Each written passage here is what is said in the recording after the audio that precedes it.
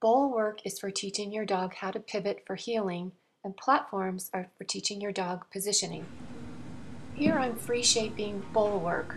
My puppy here is about 10 weeks old. I'm clicking when she pivots to follow my left leg. I am not giving any verbal commands.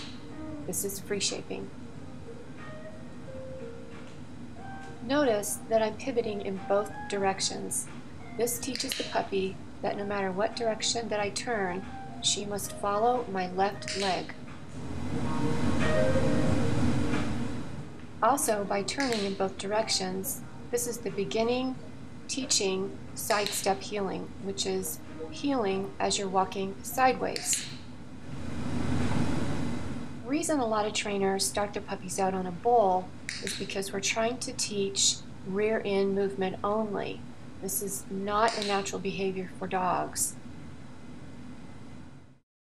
Platforms teach a dog a very definite position because it's raised off the ground. Again, I'm using free shaping here. I love free shaping because it requires the dog to figure out on their own how to get me to click in order for them to get the treat. And I am training here with just my puppy's normal kibble.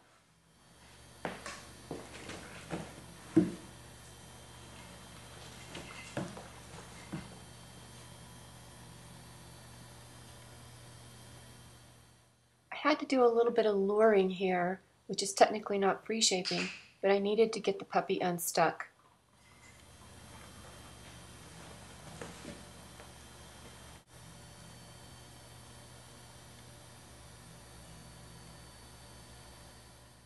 Free shaping requires a lot of patience on the handler's part. I personally find free shaping quite fascinating, watching that puppy's brain work.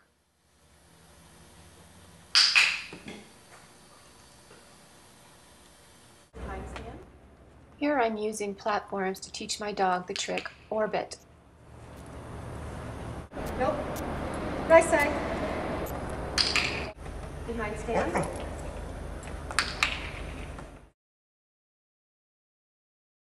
Behind around. Behind around.